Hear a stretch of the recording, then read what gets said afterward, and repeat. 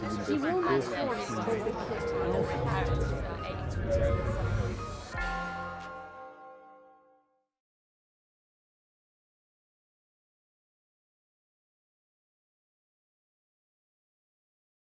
is the third discussion group and seminar that the Oxford Centre has run, and the first one was on the history of philanthropy, and the second by Zoltan, who's with us tonight, on shall I say the economics of philanthropy. And now we're going to delve into the questions of the family and philanthropy, and try and understand the different complexions of how families leave a legacy and mobilise themselves in a philanthropic way. And of course there's a great deal of expertise in the room, and as you heard going around the table, we have people here with a deep understanding from professional viewpoints. We also have people who have expertise from an academic side, both in studying and in teaching others about how philanthropy occurs and is managed. And the desire that we have from the Oxford Centre's point of view is to share lessons, but also to cultivate questions that we might take forward. And this, if I keep an academic's hat on at the moment, I think I can safely say that this is an under-attended to area in the academic world. So I cannot put my hand on a body of literature that has the sort of substance that many other fields have, which means that academics haven't spent time considering and sharing ideas and marshalling evidence in the way that we might expect. And that's a shame, because there are some really important and interesting issues, models, questions, ideas that need to be sorted through here. And we have the opportunity, by mixing people from different professional backgrounds and people with the academic wherewithal in one room, to both surface questions and evidence. And we won't certainly answer all questions that get surfaced tonight, but it is the duty of some of us to help marshal those so that the Oxford Centre can breathe life into a more dedicated and structured academic endeavour, because there are, as you know, quite a few centres of philanthropy with different viewpoints, and some of them with more academic leaning than others. But this one wants to substantiate a body of evidence upon which we can gain a deeper understanding of practice, what works and what doesn't work, which can then be marshalled in all sorts of different ways, you know, educationally as well as into policies and so on. So you can help with that by sharing your questions. And please do as we go through the evening, and that will help build out where the direction of travel.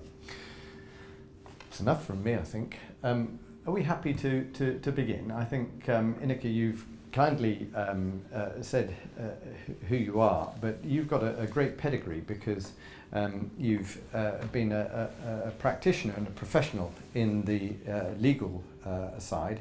You've also got a PhD in this area, and you've been working with families and guiding people, and you're going to share with us some of those viewpoints.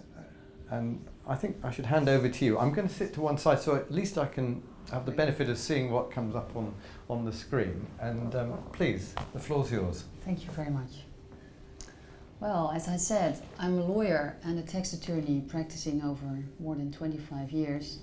And my personal commitment to this subject, I want you to know that because it's important for the evening, I think, is that as a young lawyer, I had the experience already of family businesses that really went wrong, ended in conflicts, ended in entropy. And I also had perhaps the luck of working with a large NGO, which the international center of that NGO was established in Amsterdam at the time. And I felt that those two different types of clients were completely in contradiction to each other. And when I became a partner, more or less around my 30th age, I thought, well, it will be my mission to bring those different worlds a little bit more together. And so that the family businesses are not only evolving around the theme how to make as much as possible profits, because that was, in my view, the roots of many of those problems that I came across, but also that the NGOs that I had seen by that time would become more professional in the sense of the same profit-making motive. So for me, perhaps, I started my own practice 5 years ago after being a partner of that larger law firm for many years. I also mentioned it, private client and charity, so that's what I'm doing.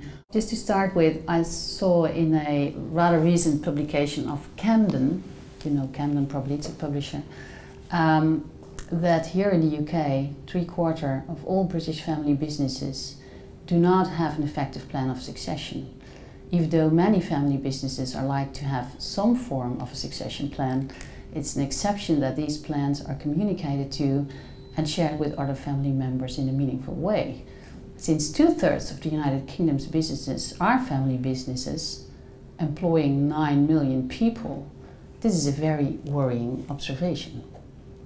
Respondents indicated, this is still Camden, the following factors as a cause for the absence of effective succession planning: fear of growing old and letting go, lacking a suitable successor, finding it hard to discuss difficult matters within the family. Well, I've just dared to say that wealth transfer from wealthy families to another generation may be referred to as a wealth transfer curse, because much research, not so many academic research though, I have to admit, has been done into this problem, universally characterized by adagia such as, you know them all, from shirt sleeves to shirt sleeves in 3 generations. There's a uniform worldwide failure rate of 70% for wealth transfers to the next generation.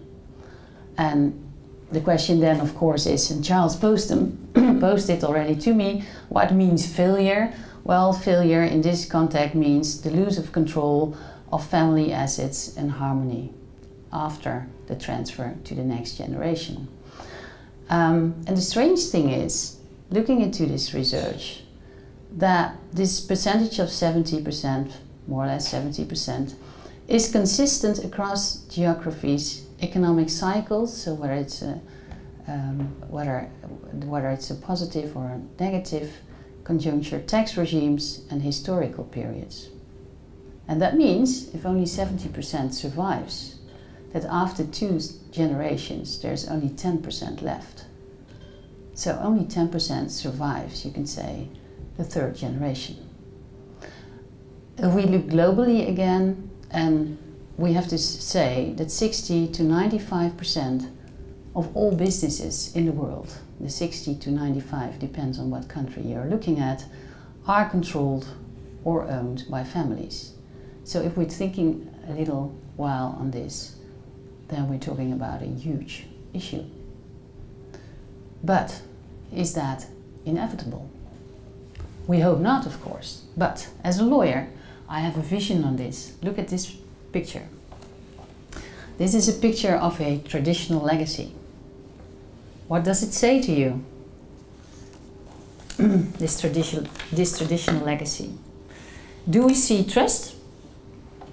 Do we see good communication? Harmony?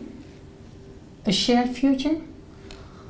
Let me look into it a little bit further. We see a father who is signing papers. There are 2 family members watching him. The man at the right looks rather confident. There is a man behind the father who is not looking very happy. And there are some other persons, also the ladies in the room, have very different emotional views of this whole process. Or are we seeing unconfirmed expectations? Sense of entitlements? that might be there or might not be there, and a sole parental vision on the future. Sometimes a picture does say more than 1,000 words. And I don't have copyright on this picture. It's from STEP. Well, this research, and of course the sources are always relevant. This is one of the books that shows the research. It's a group called the Williams Group in the US. They have done their own research and published books on it. So what is relevant? First of all, from the perspective of a lawyer, do we have to conclude that estate planners, because if you have to refer to me as a type of lawyer, then you typically would consider me an estate and trust lawyer. Do we have to conclude that estate planners are not doing their work properly? Obviously, that depends on the ambition that estate planners set for themselves. If the traditional estate planner only focuses on the technical capital transfer and minimization of taxation, well, we miss the essence of the challenge of capital preservation in the long term. Traditional estate planning is based, and that's exactly what the figures showed, is based on a one-dimensional advisory relationship with the leader of a family business, typically referred to as a patriarch, which additionally is also characterized by discretion and secrecy. We have a client-attorney relationship which is based on secrecy and discretion, and not on an open relation with the entire family. And furthermore, from a historical perspective, this proverbial patriarch nowadays has more capital and more freedom of choice than ever. It's not evident that family members will be successor of the business or that they will inherit family capital. Even so, patriarchs expect, articulated or not, their children to remain a family for the family business. Discussing the future inheritance of the patriarch is a taboo in most families. And generally, the focus is not, and now I take a jump on what's coming, on dynastic imaging, in which the following question should be central: what is the function of the capital embodied in the family business?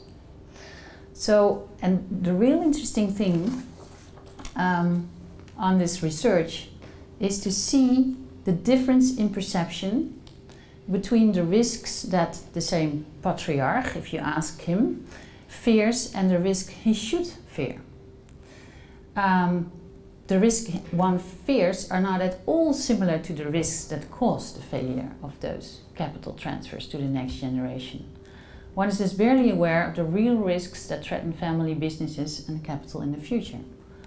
Look at this for a while. If not we, the Williams Group again, asked families, what is it you think will bite us? Then 37% respond that the threats they face are investment-specific risks. Another 20% thinks economy, it's all in the economy, and also the financial markets, which are a huge risk to the future growth of their business or the maintenance of their business. 16% refers to political and also tax risks. So there are risks in the development of tax legislation. The tax may increase. Of course, there are many other reasons: flaw tax, legal advice of attorneys, for example, wars that might arise. However, for tonight, most important is only 7% mentions the family dynamics and relationship problems. Well, what is the cause, however, of this? I call it sometimes also the Midas curse, and you know why.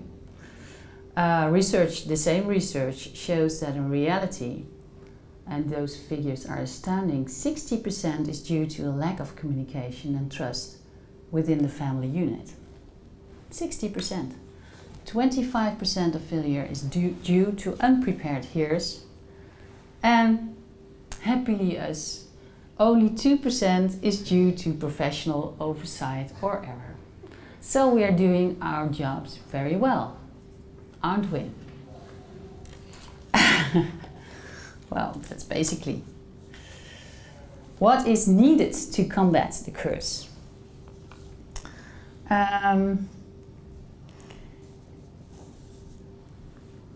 Well, in my circles, the circles of lawyers, it has now become more or less a widespread misconception, in my view, that in order to achieve this, to combat the curse, a family statute, a family constitution, or a family charter has to be drawn up by the family themselves, of course, in consultation with an advisor. And I'm only talking in reference to what I see from my practice in the Netherlands. Might be completely different in the UK. In a family constitution, it is stated how the family relates to each other and what the management of the family capital looks like. And it occasionally mentions a number of enforceable or unenforceable rules within the family, however, that do not necessarily contribute to cohesion within the family. And it could even result in a family believing they have everything well organized because they have a proper family constitution in their drawer and we won't have any conflicts anymore. I've already seen headings in the newspapers in the Netherlands from very well-known families saying that, well, we don't have any future problems in our family. We have prepared a very nice family constitution. Thank you. Next problem, please. So I don't think that will be, I don't say a family constitution cannot be helpful if you use it in the right context. That's another thing. But it's not a solution to the problem in itself. And certainly not as a document or as a quasi-transaction. It looks like a contract. To achieve, so I don't think that the solution is in anything that has anything to do with lawyers. Certainly not about contracts. It's about how the family is functioning actually. And to achieve a truly effective foresight, it will be necessary to let the family itself reflect on the values. On the values, it inextricably links to the enterprise and also to the capital that is associated with it. It's essential for families to understand that the issues they have to overcome are qualitative and not quantitative. So we're talking about the meaning of wealth, the purpose of wealth. Why do we have this? Why do we want to maintain this? Or why do we want to share this within the family? What's our mission? Values. Those are very difficult things for many business people and also for lawyers to address. How are we doing that? We are not able to grasp that. We are not able to write it down. We have to discuss this, but how are we going to do that? Well, it's also required to focus on the human, not only on the financial, but also on the human and the intellectual wealth of a family. In fact, it's necessary to re-energize each generation to begin again as a sort of quasi-first generation, because of course inherent to the problem of the curse is that the second generation has already the advantage of the hard work of the first generation, and which makes them perhaps a little bit more lazier in the whole process. And for the third generation, that may even add to another level of thinking. So it's essential that each generation will be re-energized to act as a new first generation in their own thinking. In this process of creating values, which is not so easy, it's essential that all the families should be integrated and they should be educated alongside in order so children should be educated, but also the younger family members should be educated in this whole process alongside. With the ultimate view of creating harmony, understanding within the family. Well, these are all the soft factors and not the things that lawyers are feeling very, very satisfied with. Through exchange within them versus the unconfirmed expectations, the sense of entitlements which are not concrete, and the sole parental vision on the future I just described in relation to that nasty picture. How are we going to do this? Well, family philanthropy is, and there we are, perhaps the best. I don't know. tool. If there are any other tools, we would like to hear it. But in my view, family philanthropy is a very powerful tool to address all these issues. And why is that? Well, again, this proverbial patriarch sits behind his desk and says, well, even if he understands the message, how should I do this?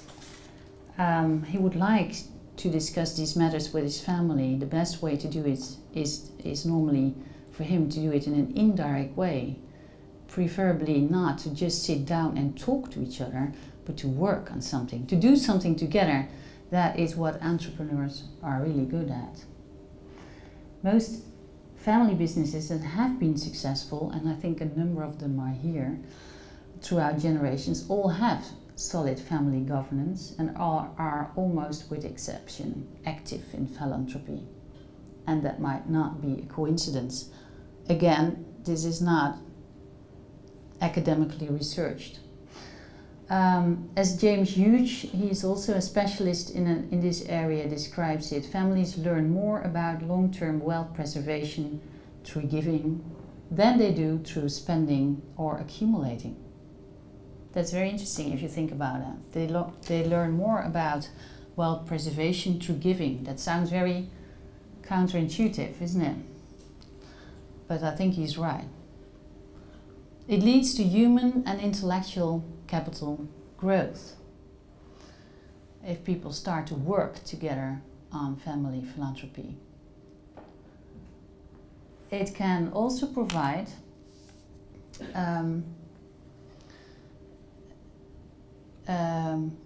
for the children to create, well, that's a very important part of it, for younger members in the family to have a healthy relation to the value of money. The reason for that is that practicing philanthropy with family members requires the exact same thing that is necessary to create the basis for trust and cohesion in the family. It teaches younger family members the value of capital and what important things you can do with it. They learn to engage in a functional relationship with capital, which prevents them from affluenza, the word I like so much in this area. This is good for the identity and self-confidence of the children, and it prepares them in a responsible manner for the position they will hold later. Doing something back for society as a family actually provides a basis for good capital planning in the future, so it seems a win-win concept. Also, it's the first forum for a family for learning to work together, rather than the patriarch being very active in the business and not sharing the information and his business activities with his family members. There's lots of examples of that. And last but not least, successful philanthropy creates new heroic stories, and that brings pride within the family. Family members can be proud of our family has done this. We have achieved this, and that's why we want to stay together. Okay, best practices. Well, if I've been thinking about best practices, then I would say one of the best practices certainly is it should be all in the family. That means excluding some family members from a family philanthropic activity is not the right way, because that's the essential part of this practice. Certainly the governance between the family business and a family foundation, that's normally how I refer to it, should not be the same, therefore. So the governance of the foundation should include also other family members. Ideally, also children from a certain age should be involved in the philanthropic activities, and certainly also the spouses. It may also be a beautiful way to include the past president of the family business who is looking for another role in the whole situation. It can provide an additional neutral governance system. We all know the governance issues between a family business and the family. A family philanthropic vehicle can add a governance system to the whole situation. And we can make that very complex. We can also add family, well, call it as you like, family councils, protectors that have a link to both the family business and the family foundations, just to make a whole system of a balanced system between the family and the business itself. Accountability and impact is an important part of a best practice. I think talking about family philanthropy, it's easier to speak about impact investing and venture philanthropy kinds of activities. A good question could be, why are you talking about philanthropy? What about investment? We can do the same things if we are investing. Why shouldn't we be investing together rather than be in philanthropy? Well, it's about the purpose of what you're doing. The public purpose of what you're doing is key. But certainly for entrepreneurs, it's easier to talk about impact investing and venture philanthropy. So most of the time we start indeed with that kind of philanthropy. Furthermore, I would consider a philanthropic activity as a step up for involvement of family members to other stages of planning, also in relation to the business. And later on, to the transfer of the whole business to the next generation. So it's certainly not an end stage. It's a tool to go into another phase. A recent report, it's called Staying Power, reports that now 47% of world's large family businesses, well, depends on what is the definition of large, I refer to the report, have a family foundation. That's quite considerable. That's not a best practice, but I just wanted to mention this to you as a fact. Well, I'll come back to estate planning, because it's my profession after all. I think estate practitioners should define their goals a little bit different. As I said, traditionally estate planning, and I think the traditional estate planning is part of the problem. That's why I mentioned this as a more innovative way of looking at planning, and I call it legacy planning, should not just look at minimizing taxation. It should look for a long-term legacy, and with long-term I mean more than 3 generations. It should be a way of planning that looks for protection of the family against poverty during at least those 3 generations. It should seek for opportunities for children to grow meaningful and productive adults. And I like to refer to the saying, instead of sailing on a sea of riches, children can experience an ocean of needs. Also, I shared with Charles, he exactly mentioned the same proverb. They should have enough to do anything, not so much to do nothing. And of course that one is of Warren Buffett. The end result of that is minimalizing conflict. It's a purpose of legacy planning to minimize conflict. Because if you look back to the 60%, conflict is the main area of concern for the maintenance of wealth over the generations. And this whole process of legacy planning is indeed a process. It's not a transaction. Unlike traditional estate planning, it's focusing on an estate plan, on a transaction with the family. How are we going to transfer the ownership to the next generation? It's also a dynastic planning. Well, that's very short. Something about strategies. Now we're boiling a little bit down onto how should this philanthropy be exercised? Well, I don't think there is a clear answer to that.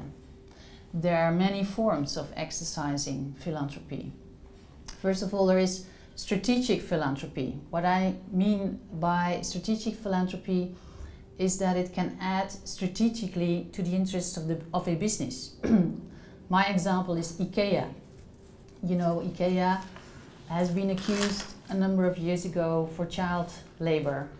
They used child labor, at least that's what they were accused for. And not so long after that, they changed their charitable activities into a huge Stichting Inca Foundation that distributes substantial amounts to NGOs in the world that support the interests of children. So that's highly strategical, I would say. It can be philanthropy that's independent from the business and has nothing to do with the business purposes. It can be endowed. In that case, I would say it is vital in the context of the subject of tonight that one is searching for an overlapping interest within the family's members, rather than that each family member has its own typical interest that it would like to pursue, but because then it's not fulfilling the requirements of the topic we are talking on. Of course, cooperation with established organizations is always a good thing. It's not necessary or meaningful to reinvent the wheel for the next time. Rather than endow a philanthropic foundation, it's beautiful to transfer a percentage of business profits to a charitable foundation. Why not? And the more interesting cases from my perspective is where the strategies are more in a dynastic fashion. We have seen shared business ownership with a charitable foundation. So the family is transferring a substantial part of the family business to a charitable foundation, and that acts as a patient shareholder. The advantages of that kind of structures is that the foundation has a more not really a third governance structure, but a real third-party structure within the family and the business. It can acquire also legacies from family members. For example, if there is an aunt which has not any children within the family, and it can also bequest the shares she can also bequest the shares to the family foundation to make it more substantial. By doing so, the family foundation on its turn can also provide for a potential exit for a family member who would like to exit out of the business. So it can add to an additional layer of activity. In my country, that is perfectly possible. A few words on charities in the Netherlands. Because, well, I'm Dutch, you know, and I know you know everything of the UK, but probably not so much of the Netherlands. International research, again, the Hudson Institute has published a recent report. It's called the Index of Philanthropic Freedom, and of course I'm proud to say that the Netherlands is the premier country in philanthropic freedom. And that has to do a lot with the legal and tax context of Netherlands charitable foundations. We are a very liberal country. We don't have charity commissions. We have very few compulsory provisions. The reason for that is historical philanthropy in the Netherlands is part of the private domain and not of the public domain. So that's the reason why it's a rather regulatory delight. We don't have any restrictions in international philanthropy. Might say we are the first country in the world that equally qualifies foreign charities, including UK charities of course, as charities according to Dutch tax law if they meet all the requirements. We don't have regulations on investments, how you should invest, whether you can hold interest in a business or all those tiny little things a charity commission might say to you that you should do or should not do in order to be exempt. We have a full exemption of taxes, except active business income, so you should not become a business yourself as a foundation. Well, that's not something you would like to do. Typical for the Netherlands is that we have qualitative requirements for qualifying tax status rather than a number of listed requirements. And I know that is different from the UK. We can use charities in combination with private family interests, which I know is not possible in the UK. Also in this context of family businesses and philanthropy, we use Dutch foundations which are not a charity. Of course, they have far more flexibility than a charity. They can have more than incidental private purposes, so also private family members can be included, allied with philanthropic causes. So the result is a foundation with mixed purposes. If structured properly, of course, and it's not the topic of tonight, so I only mention a few words on it, there is no Dutch tax involved in such a foundation. Control of such a foundation is balanced by two different mechanisms that work together. A foundation in our law is unlike a trust. It's a corporate construct, so we can have control through a body of supervisory board who is able to control the board by appointing and dismissing the board, but also includes a contract. A gift to a foundation is, unlike English law, a regular contract. A gift is a contract. So all the typical things of contract law do apply to a gift as well. So, in fact, the governance may go with strong powers on behalf of the family. But still it does not provide any interest to beneficiaries, again, unlike a trust. So it's a complete orphan structure. So we consider that very useful for what I call dynastic structuring, families with philanthropic intentions and asset protection purposes. Ultimately for the protection of the family's interests. Well, and then just I have two examples of Dutch philanthropist entrepreneurs. This is Oscar van Leer. I've heard that there are some people here who know Oscar van Leer, or have known at least the Van Leer Foundation. The Van Leer Foundation is incorporated by Bernard van Leer in 1946, just after the war, when his three children waived their interest in their father's estate in Switzerland. So the whole business was transferred to a foundation.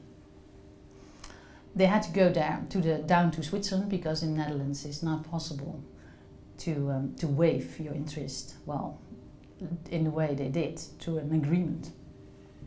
The stichting became sole shareholder of the entire business, an international packaging industry. The main purpose became to benefit disadvantaged children. Later on, the foundation moved to the Netherlands, and Oscar van Leer, the successor, he created two different Dutch foundations. I have to finish nearly because my voice is going to break. He created two different foundations in order to create a solid governance. So he was really concentrating on the right governance. And what is interesting about his example is that he was really willing to create a synthesis, as he called it, between the business and the foundation. And he was very afraid, and that's why I put so much emphasis on the governance. And he created an additional foundation just to control the whole construct, to balance the interests between the business and the foundation. So that the whole Van Leer entity, as he called the entire structure, would survive after he has left the whole enterprise. He created a body of 9 very influential people, and he created those body of 9, the Council of 9, was both on the board of the foundation that exercised the philanthropic activities and the controlling foundation. So he was really, I think, ahead of his time in thinking through all these things in order to achieve continuity in the family wealth. Well, the other example is Porticus. Porticus is a famous example, manages the philanthropic programs. All what is mentioned here is on their website, so it's public information. On Mr. Van Leer, I can refer to this book in Dutch. There's a whole book published on this man, and it's beautiful reading.